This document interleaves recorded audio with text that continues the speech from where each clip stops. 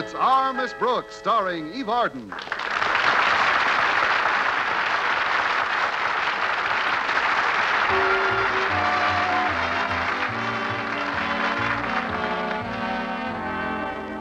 Well, our Miss Brooks, who teaches English at Madison High School, has never been one to complain about extra work. But when she was asked to substitute in both French and German classes recently, she thought it was a little too much. I certainly did. It wasn't just the difficulty of the added assignments, but for a while there, the pupils in my English class were learning to speak French with a German accent. Since Mr. Conklin had been overworking the faculty consistently, all of us were exhausted most of the time. I was so overtired last week that I actually began to have insomnia. At breakfast on Thursday morning, I told my landlady about it. Oh, you don't have to tell me about insomnia, Connie. I've had it off and on for years. But a few weeks ago, my doctor gave me a marvelous prescription for it. I take one pill and go into a long, restful sleep. But don't those pills make you feel logy when you wake up? A little. But my doctor gave me a remedy for that. He did? Yes. It's another prescription which I take every morning. Keeps me wide awake all day. You mean you take 2 pills every day? 3. A red one, a white one, and a blue one. Do you have to salute when you take them? The 3rd pill is to calm my nerves if the other 2 make me jittery. Why don't you try them, dear? No, thanks. I'm afraid it'll take more than pills to solve our faculty's problem. The school's so overcrowded this year, there simply aren't enough teachers to go around. Walter Denton had an editorial about it in the school paper yesterday. The Madison Monitor? That should accomplish something, shouldn't it? It certainly should. The complete abolition of the Monitor. You're not serious, Connie. I certainly am. Walter couldn't have chosen a worse time for the editorial. Right now, Mr. Conklin's in the process of allocating school funds for various activities. He'll be furious over the editorial, and so, voila. Voila? That's French, for I wouldn't give you 2 cents for the paper's chances. But if the conditions in Madison are so bad, why doesn't Mr. Conklin ask the Board of Education for additional help? He wouldn't dare. He's afraid Mr. Stone would think he's inefficient in handling his faculty. Well, but is it going to solve Madison's problems if Mr. Conklin sticks his head in the sand? Only if he keeps it there long enough. But I know he'll be angry about that editorial. Well, then I hope for Walter's sake he didn't see it. So do I. We should know pretty soon, though. Walter should be here any minute now. Come on in, Walter. The door's open. Oh, I wonder if Mr. Conklin's seen that editorial. I wish I was dead. Does that answer your question, Mrs. Davis? Maybe if I got you something to eat, Walter, it would perk you up a bit. I'll see what I've got in the kitchen and be back in 2 shakes of a lamb's tail. Bring the lamb's tail, too. This kid'll eat anything. I wish you wouldn't tease me about my appetite, Miss Brooks. I've got enough trouble this morning. I'm sorry, Walter. I gather that Mr. Conklin told you he'd read the editorial when you called for Harriet last night, right? Well, not in so many words, Miss Brooks, but there was something in his manner that led me to believe he'd read it. What do you mean? He kicked me down the porch steps. Well, that in itself would hardly be indicative. He's done that many times. Yeah, granted. But never since I've known him has he come down after me and kicked me back up again. Oh, well, that is something to worry about. But did he say that the Monitor was through, Walter? No, not officially. But he called me this morning and told me he wants to see us as soon as we get to school. Well, I guess it's Auf Wiedersehen to the Madison Monitor, Walter. Auf Wiedersehen? That's German for don't look now, but you're out of a job.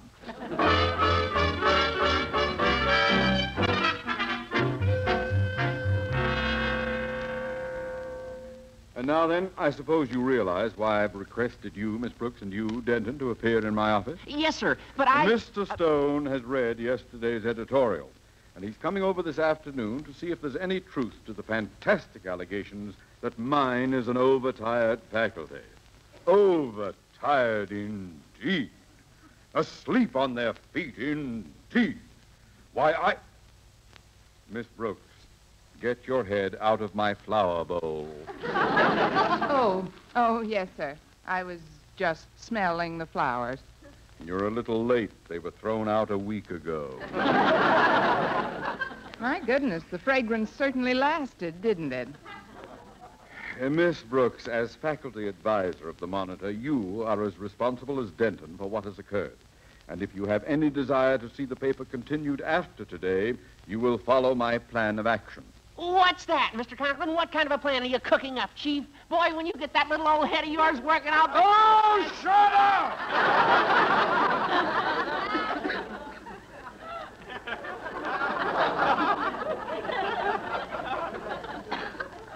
And now then, Miss Brooks, I intend to demonstrate to Mr. Stone how utterly ridiculous those accusations of an exhausted faculty are. I intend to show... Miss Brooks, get your head off my desk. Oh, pardon me, sir. I thought I saw a speck of dust. Now then, in today's editorial, Denton mentioned you and Mr. Boynton as prime examples of the total wrecks I'm making of my faculty. Well, when Mr. Stone gets here, I want you, Miss Brooks, and Mr. Boynton to be here as living proof of the falsity of those accusations.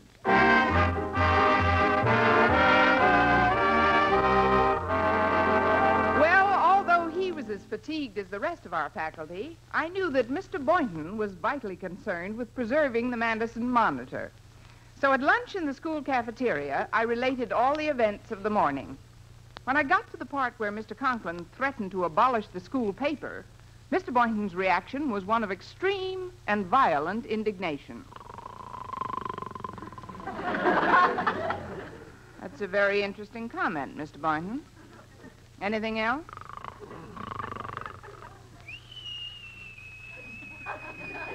Oh, fine. The only time he whistles at me is in his sleep. Mr. Boynton, wake up, Mr. Boynton. What's the matter? You were leaning over the lunch table asleep, Mr. Boynton. Did you hear anything of what I was saying? Oh, yes, Miss Brooks. Right before I conked off, you said that Mr. Conklin threatened to abolish the school paper. Oh, we simply can't let that happen. Monitor's one of the most vital institutions in student life. Yes, but unless we can prove to the head of our Board of Education that there's no validity to Walter's editorials, the paper is through. Yes, but how can we prove that when the faculty actually is exhausted? Well, since you and I were the total wrecks mentioned in today's editorial, when Mr. Stone arrives this afternoon, we're supposed to appear before him fresh as daisies. Hi, Miss Brooks. Hello, Mr. Boynton. Hello, Harriet. I hope I didn't interrupt you two in the middle of something. No, but you're holding the right thought. Daddy said to tell you that Mr. Stone would arrive in his office at 3 o'clock this afternoon, and he wants you both there at 3:05. He said to be sure to tell you he wants you there with bells on. That's probably the only thing that would keep us awake. Miss Brooks, you've simply got to appear alert this afternoon. The existence of the Monitor depends on it. We know that, Harriet. But the way we both feel now, it seems hopeless. Not yet, Mr. Boynton. Maybe we can think of a way to keep awake. Well, let's see. Well, the only thing I can think of is to keep pinching each other. Why, Mr. Boynton, what a wonderful idea.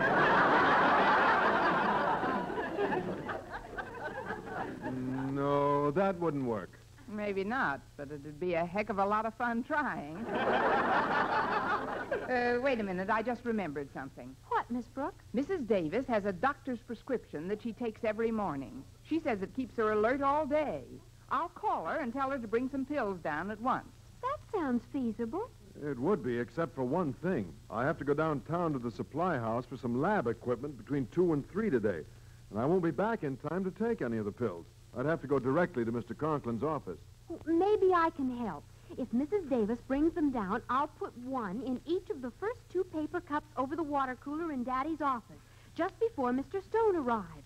And then if either of you feels real tired when you come in, all you have to do is say you're thirsty and voila. Voila? That's Swedish, for it may not work, but it's sure worth a try.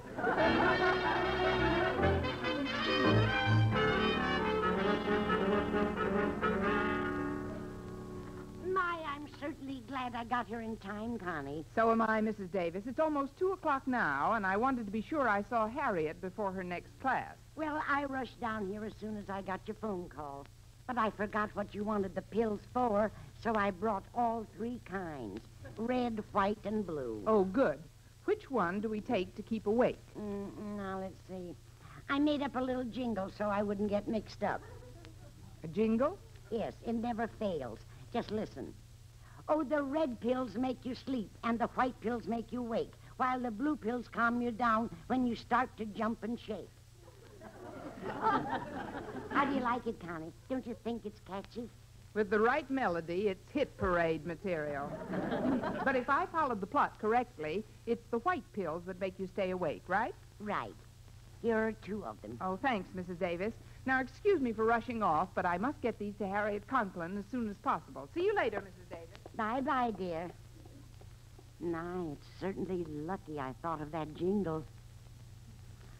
Oh, the blue pills make you sleep, and the red pills make you wake. No, let's see, that's wrong. Oh, the white pills make you sleep, and the red pills make you blue. No. The green pills make you sleep, and the... Oh, dear. I knew I should have written it down somewhere.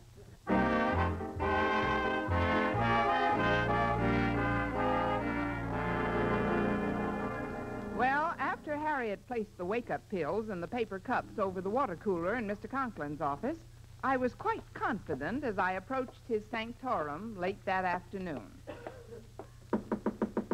Come in.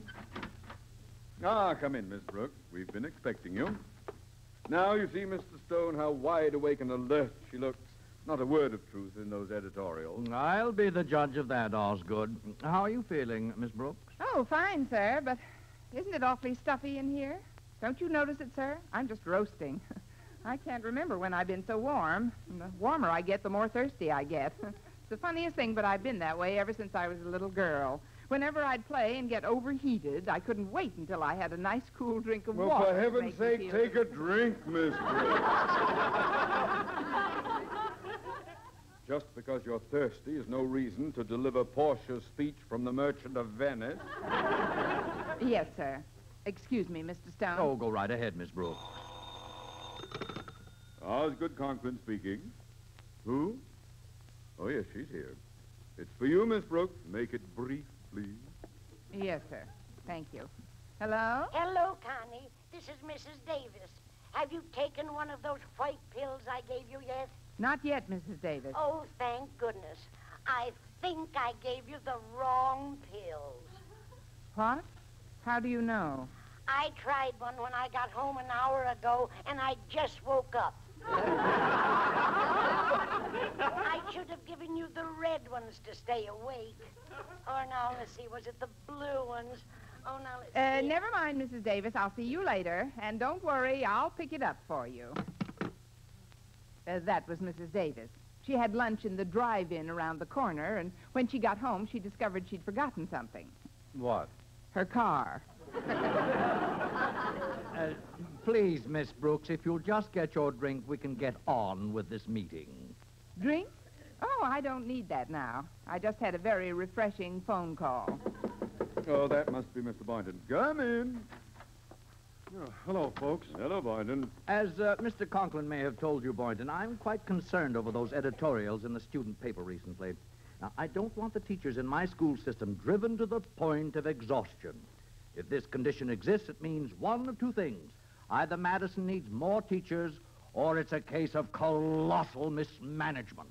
Mismanagement? But you can see for yourself, Mr. Stone. These are the teachers mentioned in today's editorial, and they're completely fresh, as vivacious as newborn babes. Boynton, in your own words, suppose you tell Mr. Stone just how wide awake you feel. Yes, sir. In a minute. Pardon me for mentioning it, but isn't it a little stuffy in here? Stuffy? Please, Mr. Boynton, that's no way to speak about Mr. Conklin and Mr. Stone. I mean, it seems sort of warm in here. It's the funniest thing. The warmer I get, the more thirsty I become. It's been that way ever since I was a little boy. Whenever I'd play and get overheated... Cut. We've had the Porsche bit. Besides, it's quite cool in here, actually. In fact. Why, 2 minutes ago, you said you were roasting, Miss Brooks. Well, that's a woman for you, always changing what's left of my mind. If you don't mind, Mr. Conklin, I'd like a glass of water. After the pitcher you drank just before you came in here? What pitcher? I haven't had a drink since lunchtime. I'll only be a second.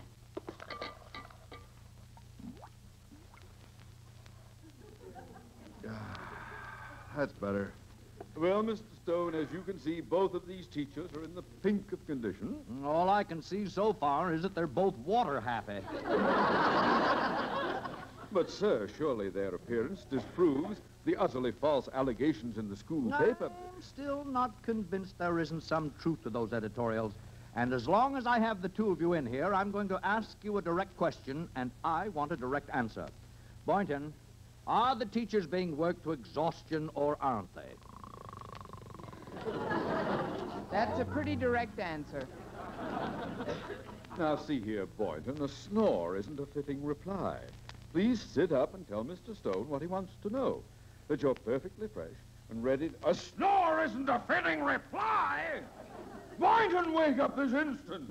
Yes, sir. What is it? It's hotter in here now than it was before.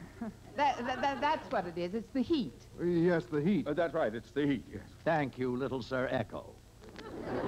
I know that once Mr. Boynton gets outside the door, he'll be all right. He's just faint from lack of air. Come on, Mr. Boynton.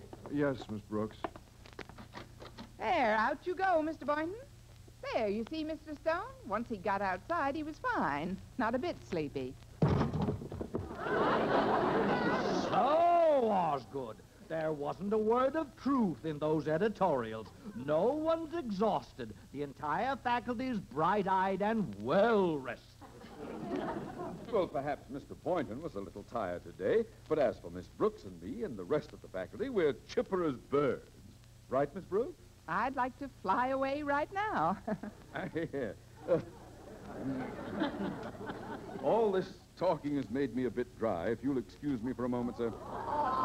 I'd like to get a drink of water. Water?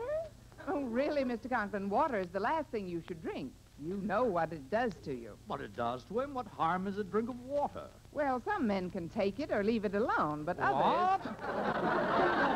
One is too many and 1,000 isn't enough. Miss Brooks, what on earth are you babbling about? Now, get out of the way. All right, sir. Bye now. That's fine. Just the thing. Well, Osgood, perhaps I was a little hasty in my judgment. You're quite right when you say you can't judge an entire faculty on the basis of one teacher. Particularly when you and Miss Brooks... Osgood, what are you staring at? I told you that water was dynamite. Osgood, you're not going to sleep too, are you? No, Miss Stone. I'm wide awake. Wide awake. And when you take his head out of the inkwell, he'll prove it. So, everything I suspect is true, Miss Brooks. Please, Mr. Stone, you mustn't judge Mr. Conklin too harshly. You really don't know all the facts, sir. I know enough to see that if the principal himself is this tired, it's not a matter of mismanagement. It's just plain overwork. Now, the first chance I get, I'm going to the Board of Education with a recommendation for additional teachers for this school. What? Well, how do you like that? All the principal has to do is to go to sleep and voila. Voila. That's Japanese for I wish I knew where he keeps his horseshoe. Our Miss Brooks, starring Eve Arden, was produced and directed by Larry Burns, written by Arthur Arlsberg and Al Lewis with the music of Lud Bluskin. Mr. Conklin was played by Gail Gordon. This program came to you from the Frankfurt studios of the American Forces Network Europe and was prepared for rebroadcast over this network by specialist Rich Kuhlman.